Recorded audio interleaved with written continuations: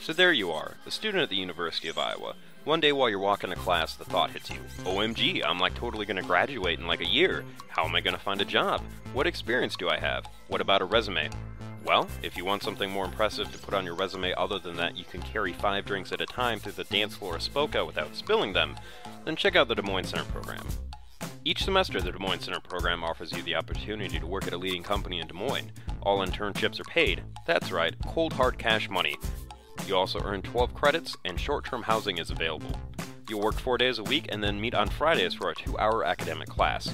In addition, you'll be exposed to the hipness that is Des Moines, meet contacts that could lead to jobs, and put together a portfolio that will knock the socks off a potential employer.